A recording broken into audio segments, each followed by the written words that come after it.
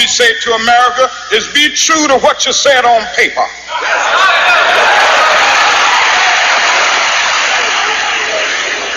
If I lived in China or even Russia or any totalitarian country, maybe I could understand some of these illegal injunctions.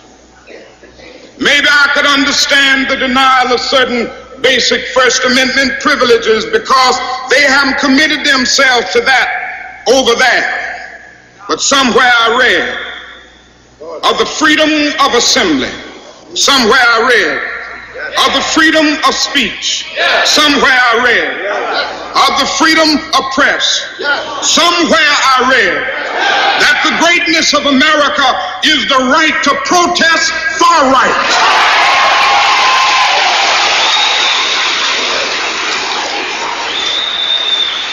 And so just as I say we aren't going to let any dogs or water hoses turn us around, we aren't going to let any injunction turn us around.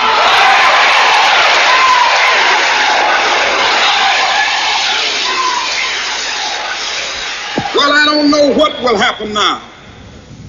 We've got some difficult days ahead.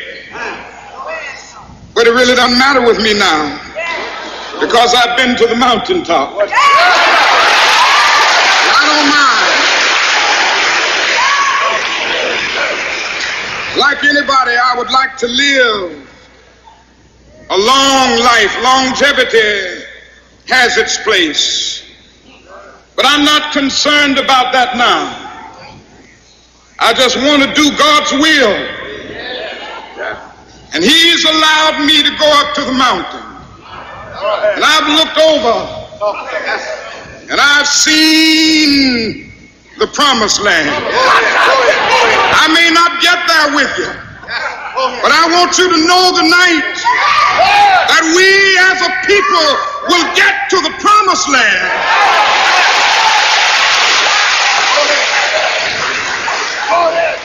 So I'm happy tonight. I'm not worried about anything. I'm not fearing any man. Mine eyes have seen the glory of the coming of the Lord.